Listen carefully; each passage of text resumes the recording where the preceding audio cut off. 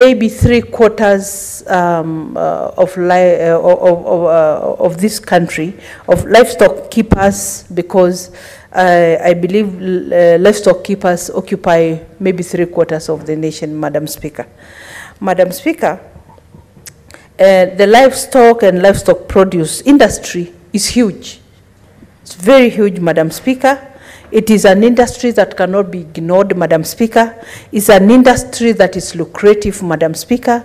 It's an industry that employs a lot of Kenyans, Madam Speaker, and is the livelihood of many families, Madam Speaker, and families and communities, Madam Speaker. Madam Speaker, we have also seen a lot of problems in this field, Madam Speaker, and no wonder Senator Cherargei had to come up with this bill, Madam Speaker.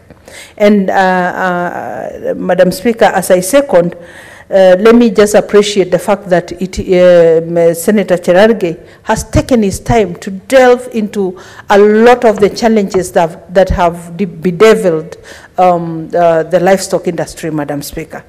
Madam Speaker, in the northern areas of Kenya, Madam Speaker, including, Wajir, Mandera, Samburu, Laikipia, all those, Madam Speaker,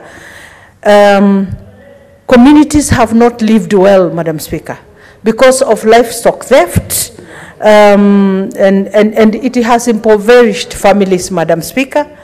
A lot of families have lost their hard-earned wealth, which they have accumulated over time, Madam Speaker, and can be lost in one night, Madam Speaker. It is so traumatizing, Madam Speaker. We have seen families that have become paupers. We have seen children who have gotten out of schools because their parents can no longer afford to keep them in schools or to pay their school fees, Madam Speaker. And it's not because their parents were not hard workers, Madam Speaker. The parents had worked hard. They had, stocked quite a bit of livestock. But in one night, Madam Speaker, that all becomes history. And you find a family by morning starting from nothing, from scratch, with nothing, Madam Speaker. Madam Speaker, it is difficult to even convince those Kenyans that they belong to this country, Madam Speaker, because the experiences are painful. Madam Speaker, I think a few days ago, maybe 2-3 days ago, I was, looking at the news, and I saw children from Samburu County who are giving us, their testimonies on how difficult it is for them to sit for the exams because of the insecurity, Madam Speaker.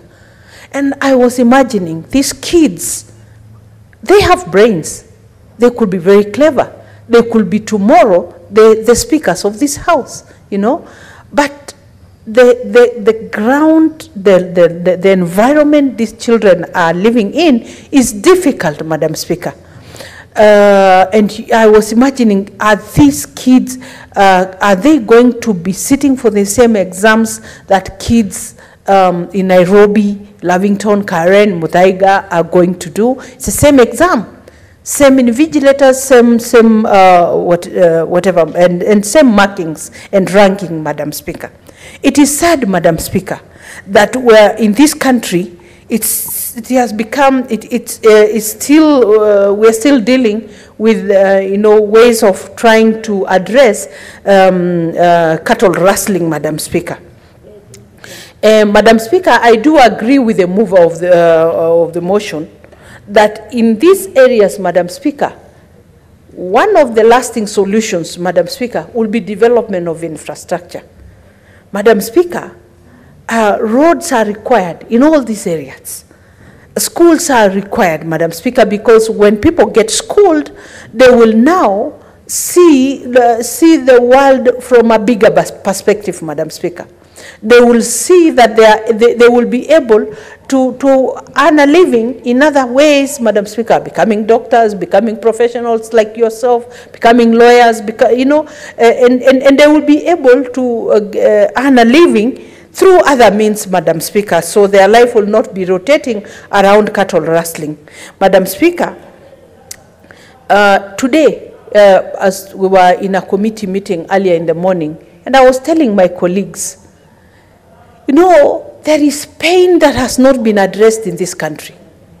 There is pain that has not been addressed because of the inequalities, because of historical injustices, areas in this country that have not been developed and remain undeveloped, Kenyans who just see development in other areas,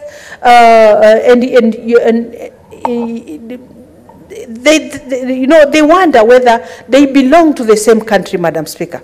I was telling my colleagues, I was actually talking to Professor Kamar, because I have visited Uasin Gishu and I love the place. It's so beautiful. I have had a chance of visiting very many areas of this country, Madam Speaker. And I was telling Professor Kamar, one of these good days I'm going to invite her to my home area, my place. It is so near Nairobi, but yet so far, because we have no infrastructure. Actually, from my home, we can see the lights from Nairobi. But reaching Nairobi is a nightmare. Yet it's so close. It's just like, you know, maybe at the same distance like Thika. But because there are no roads, Madam Speaker, no wonder these Kenyans are left to do their own things, stealing from each other. Taking stealing goats from this family, taking to the immediate market, going through the bushes because roads are impassable. Madam Speaker, it's a sad situation. I was giving my colleagues an example and telling them, I have wondered whether maybe sometimes supporting government does not pay off. For some communities, and it pays off for others. Maybe those who have stayed in the opposition get more recognized and more rewarded, Madam Speaker. Because in Kajiado, for example, and let me just mention, we have supported every government that has come into place, Madam Speaker. From the Kenyatta government, you know, the Moi government, the Kibaki government, the Uhuru Kenyatta government, and the current government, Madam Speaker. Yet, if I give you a very good example today of Mombasa Road is the one that divides Kajiado County and Machakos County.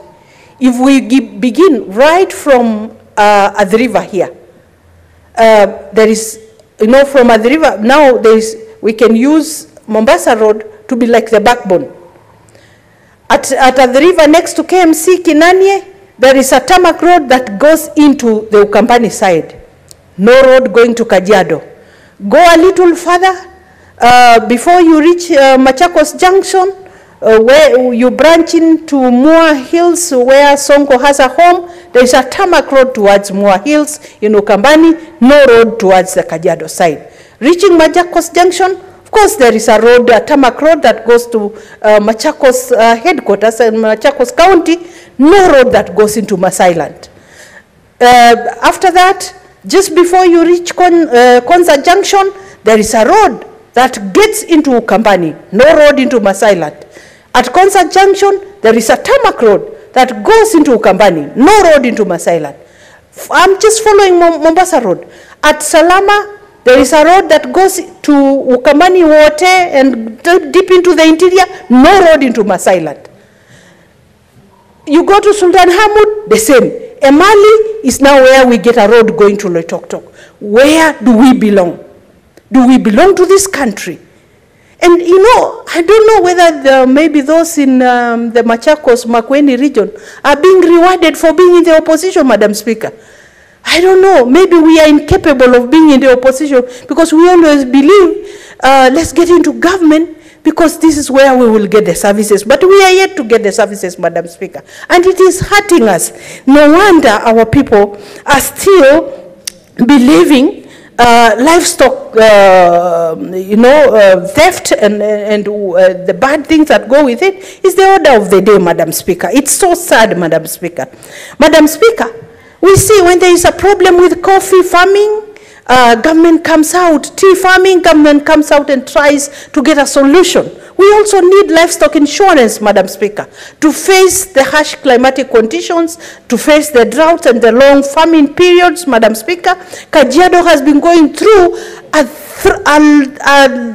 3-year-long drought now, Madam Speaker. We are yet to get the rains, Madam Speaker.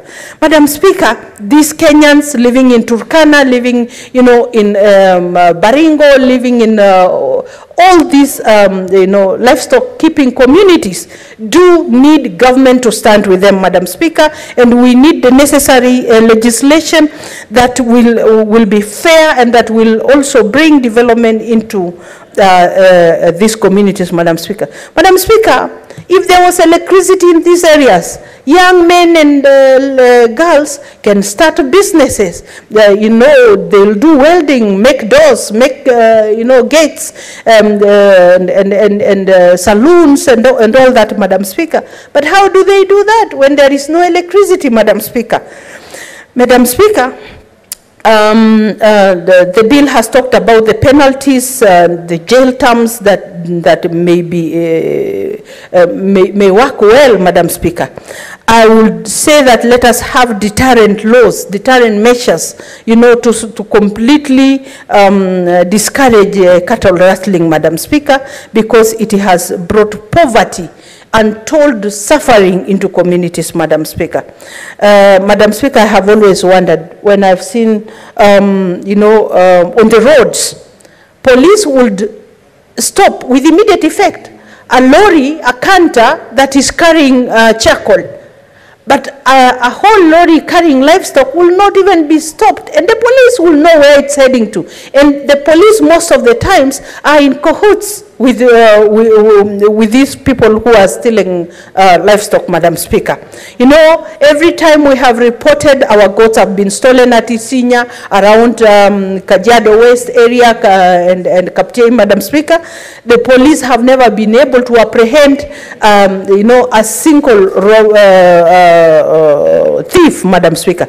But when it comes to, petty things, I'm not saying petty because charcoal burning, and I'm very passionate about the environment, and I hate to see any person carrying charcoal, for trading.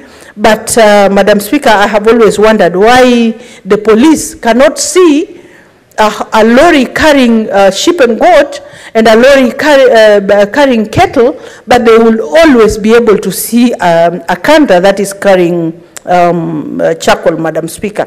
And so, Madam Speaker, I do agree with Senator Cherargei that the movement of livestock should be during the day, so that after 6:30 p.m. there is no movement of livestock, or before 6:30 in the morning there is no movement of livestock, so that people move livestock during the day, Madam Speaker.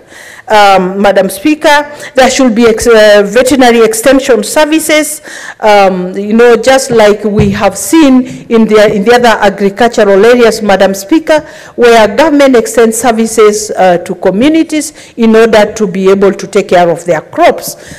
We need to take care of the livestock in the same manner that we have provided support to those who do the alternative other farming, Madam Speaker.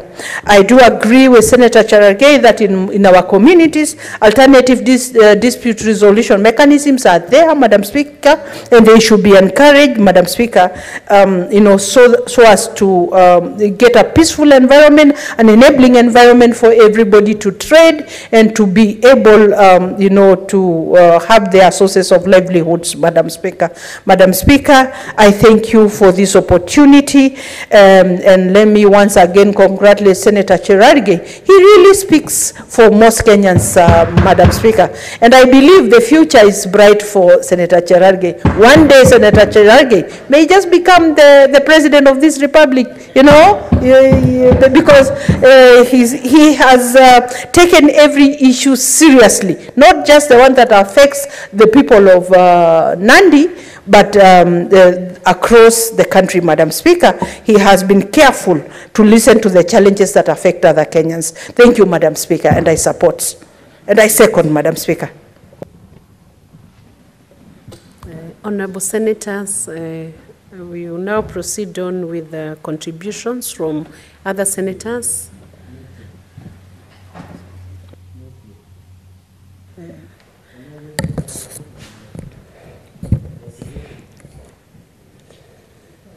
But before that, I want to propose the question that the Prevention of Livestock and Produce Theft Bill, Senate Bills number 2023, be now read a second time.